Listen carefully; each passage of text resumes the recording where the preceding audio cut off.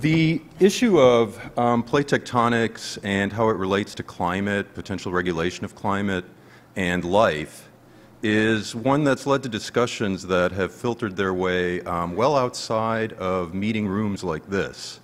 And the way to convince yourself of that is to run a keyword search. You can do this as I did before I came to this meeting. I just plugged in life and plate tectonics, and you will get 2 million plus hits. Since I'm told we have extra time, I guess we can go through the 2 million. No. We're not going to go through the 2 million, but if you do pull them up, do have a look just to convince yourself that the little highlights I've pulled out in blue aren't us just cherry picking in any way. That is the dominant view you will find. That's the one that is expressed. Now, Google notwithstanding, we did want to be a little bit more precise about this. Scientists like precision.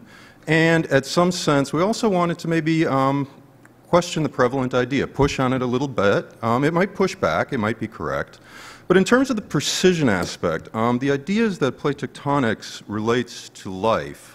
They're not tied to the laws of plate tectonics themselves.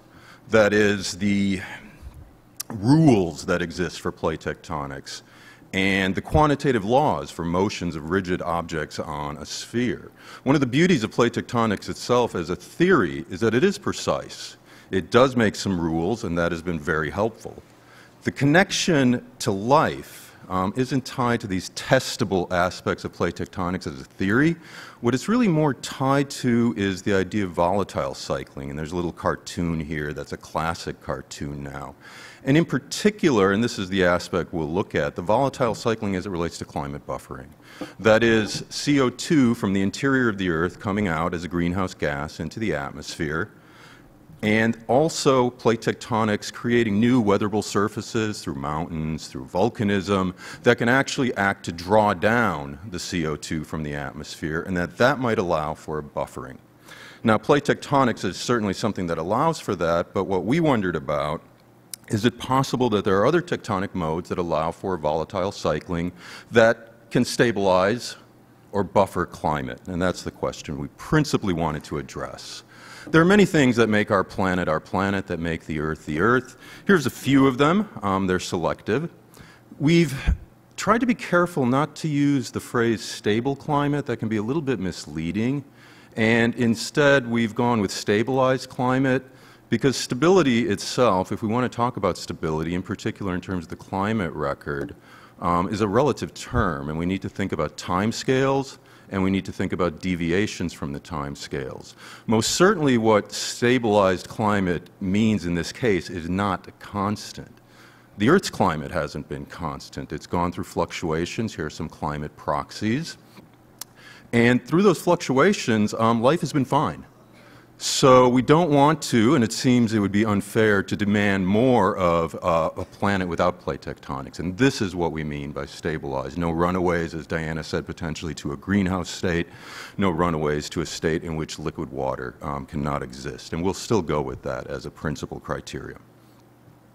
Again, plate tectonics comes into this story through its ability to cycle volatiles from the interior, maybe I should say from the downstairs to the surface and the upstairs, and potentially cause a regulation. So that's the springboard. Is this the only thing that allows for that, in particular with the starting point of a stabilized or buffered climate? What else can we consider? These are numerical experiments of convection in the rocky interior of terrestrial planets, with also the surface expression of how that convection manifests itself at the surface. Plate tectonics at the top is characterized by the continuous, relatively smooth overturn of the cold upper boundary layer, what we call the plates, sinking into the interior, cooling the interior, and you can see that on the slices of temperature. The red is hot, the green are colder. Also, in terms of the surface expression, what's being shown at that one snapshot, that the yellow regions are regions of relative weakness, narrow plate boundaries that form within this experiment that allow the otherwise strong and cold plates, the gray, to overturn and participate in mantle convection and cool the interior. The other extreme end member on the bottom is a single plate planet. And if you look, there are no plate boundary zones. And if you have no plate boundary zones, you have no plates in the plural. You have a single plate that is so strong that it cannot deform and participate in interior cooling. Then you might have volcanism, tractions, different things that deform the surface. The speaker after us, who I'm glad to hear is still here, because that is what I anticipated, is going to specifically talk about how volatile cycling might work on that type of planet. So I'm not going to say too much more about it, other than I look forward to hearing what Lindy has to say about it. There she is. I am now comforted. There's your setup. We're going to focus in on this intermediate mode, an episodic regime. That's been noted by many people. We're certainly not the first. It's characterized by periods where the surface doesn't deform, it's in a stagnant lid state, and then periods where the upper boundary layer go unstable, overturn, and sink into the interior. And the surface expression looks different than plate tectonics. So that's the one we want to focus in on. Now, the motivation from some of my co-authors and myself goes beyond just other planets. It's been suggested that this mode of tectonics operated on our own planet in the Precambrian, the early Earth. The evidence used to make that argument comes from several data sets, some older than this one, but I'm actually just showing the particular one that's a paleomag studies of ancient continental sections, seeing how they moved relative to the magnetic pole of the Earth. That's an apparent polar wander path. One interpretation of this, and there's consistent results between two groups, which is nice to see, I was only involved in the first one, is that these lulls in the apparent polar wander do actually represent periods of time when the surface was not in motion, when you might have had something akin to a stagnant lid state, and then the bursts in velocity do represent the overturn and the episodic motion in the ancient continents moving. The simulation below shows how this would actually also affect heat flux coming from the core, which might affect the magnetic field and also the surface heat flux. Those are interesting things. Ask me questions about them. What we wanted to focus in on was the climate signal. And Diana set up this in some aspect very nicely for me, that one of the first things we want to think about is melt production. How much melt is produced, that ties into how much CO2 might get out into the atmosphere, water, if you're interested in that as well. And here are some results from calculations in an episodic mode and in a plate tectonic mode. And you'll see that certainly the pace at which melt is produced is clearly different. So we can actually use those and think about how that might affect a climatic signal. Here's the result, and I'm going to give you the result first, and then we'll walk through as to how I got it. This is the climate response of an episodic mode. Again, you see the Earth's climate signal from the time we have paleoproxies. On the right is the result from a coupled interior and surface processes model, and it's showing variations about the average mean surface temperature relative to an assumed reference state. That's the zero. So how did we come up with this model? How did we get it? So we have to link the internal dynamics, and that comes from these convection calculations, which actually give us production rates of melt. We have to make some assumptions, and Diana talked a little bit about this as well, how much melt actually makes it to the surface, so that's a parameter we can vary and see how it responds. And we can actually put those results into a model that will look at the climate response. We also allow for some variations in the nature of the episodic behavior. That is, what you're looking at are the results of two different models. And these variations come from changes in the parameters that go into the models. In this case, in particular, the internal viscosity structure of the planet can have an effect. For the Earth, we have constraints on that viscosity. We don't know it perfectly. So we do vary the models between the ranges that we think are allowable to see how that actually affects the periodicity times, the amount of volcanism produced. For planets and other solar systems, this will become even more important to do that and cover the full range. So we cover some range. That can be used to couple into a climate and surface process model. Now, for those of you who might be in the know about this literature, this springs from and builds upon the earliest studies from Walker et al. in the 80s, and carried on by Berner and then on into geocarb. Now, we don't do things exactly the same. There are assumptions that go into the models. But for this talk, which has a comparative aspect, what I'll say is what we do is not drastically different from the models that were used to actually look at climate stabilization with plate tectonics. So we could try to do an apples-to-apples comparison as we actually vary the tectonic mode to episodic. So what we need to know is something about the carbon in the ocean atmosphere system, the volcanic outgassing. We get that from the models we are running. In our case, there's no tidal heating, just an Earth-like state, internal temperature driven by decay of radiogenics and primordial heat. We also have to deal with weathering. In this case, we're just doing basalt. We're not going to worry about granitic continents and just assume basaltic volcanism. We have predictions about the resurfacing rate, so how much fresh area is put on by the episodic mode. We can actually make some predictions about topography to get some idea of mountains for our mechanical weathering function.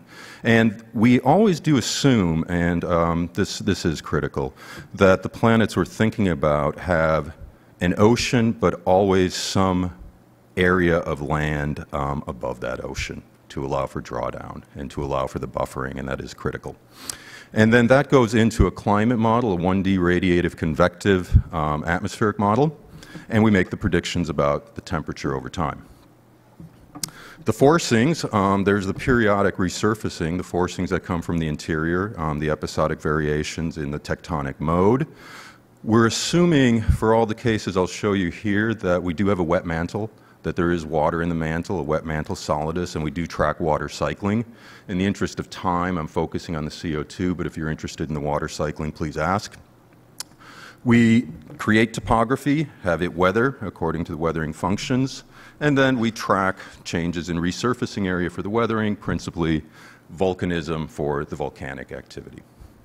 Responses, the critical ones for what we're talking about here today, partial CO2 pressure in the atmosphere, and how that relates to surface temperature changes for different variations in that episodic mode. And I'll let you take that in. And that's the essence of the model, and we can run through various parameter space models, various variations. The main conclusion here, and I'm at actually one of my main conclusions, and actually the main conclusion, is that you'll see that the fluctuations are not too radically different from those on the Earth, which is to say that in this mode, in this episodic mode, climate can still be buffered. There are potentials for runaway scenarios here, but there are a significant number of cases within parameter space that do allow for a buffering. And there's a conclusion. I didn't know I would have extra time, so I thought actually people would appreciate one clean conclusion in a 15-minute talk after 5 days of 25,000 people talking at each other. I hope you still appreciate that. This is the hard one conclusion we have. Now, I guess I do have extra time, so I can spring a little bit. Okay, I get the nod into some of these other issues. The other issue here is that maintaining a climate that allows liquid water at the surface might allow things to live there, but you'll notice I've been sly. I haven't talked anything about what kind of things I'm thinking about. Not all habitable planets are the same. Habitable by what? If you were now to ask me, Adrian, is plate tectonics required for a planet to have life in general? I would say myself and my co-authors might be leaning a little bit toward the no side. If you were to ask me, is it required for planets to have what we might call higher life? I would first tell you that nothing that I've said up until now actually relates to that in any direct way. It doesn't. We've actually started to think a little bit more about this, and our thinking is that for higher life, plate tectonics might indeed be important. Let me just show you a few of the preliminary results from that, and they are preliminary.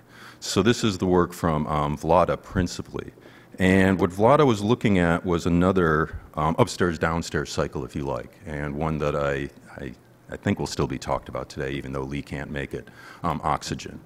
And the upshot here from the models he's done is that it's difficult to allow for a buildup of oxygen in the atmosphere, certainly in a stagnant lid model. that plate tectonics might tie into this more critically. And it comes through feedbacks between the effects of oxygen on rocks, similar to the effects water has on rocks in terms of affecting melting properties, in terms of affecting strength. And this feedback in a plate tectonic mode allows for oxygen to build up in the atmosphere. That might be difficult under other circumstances. And if oxygen is critical to higher life forms, then this is suggesting that indeed this tectonic mode might be critical. And that's interesting from our perspective too. You notice we started thinking about plate tectonics not being critical, but now we're focusing in on different types of life. The other thing that's got us thinking about this is one that I originally started thinking about with Craig O'Neill, and it goes back to what I noted about this idea that the Earth might have transitioned in tectonic states over time. And that's nice for planetary scientists because in a way the early Earth becomes an alien planet, a different planet. That it might have gone through an episodic mode, and indeed, I think Lindy will talk about this, there are arguments that perhaps the early Earth itself was stagnant. There's the paleomag evidence. There's other evidence that have been used by various groups to argue for this, that modern style plate tectonics didn't initiate till about 1 billion years ago. If we look at that and we say perhaps that's viable, we can do something that I will freely admit is speculative, and I hope it's provocative. Just put dated events in the tree of life below it. And I know correlation is not causation, but there you go. It does suggest something to us anyway. I don't want to end too speculatively, so I'll come back to the conclusions. And actually, I'm going to thank you for listening now. If there are some questions, I have other things we can come to. But thanks for your time.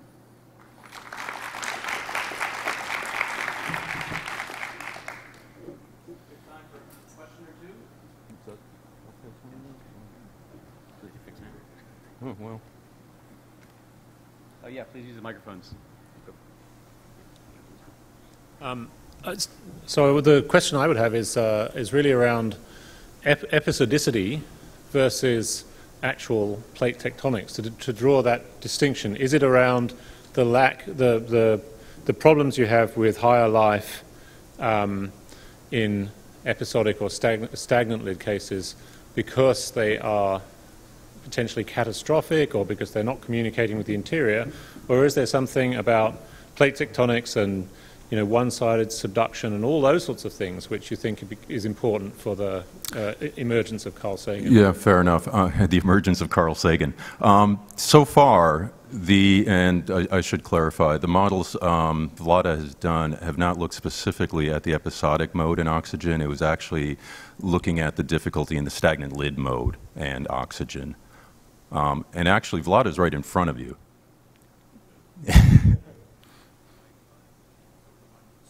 If you want to, is it okay if he just answers? Yeah. I mean, we're kind of freewheeling, right? The major thing is really the pace. That's the major problem. So it's really the pace question, which I think Adrian was mentioning very much, and I think that's where it goes to. And the major thing we try to do this whole thing is, just to be clear about what we're actually really claiming when we talk about plate tectonics in life. And I think the general argument, and that's where we're getting more and more consistent, that what we believe based on the carbon cycling and climate feedback, that's, I think, not really maybe the right thing to think of. But when we go then for oxygen formation, and there you will have a problem to, you need a high pace of contacting the surface with the interior to be able to regulate that. And even episodicity then might be problematic because you can build up and then you have a strong overturn and you subduct everything down. So it's very, very unstable. And that's the good thing about plate tectonics in that case.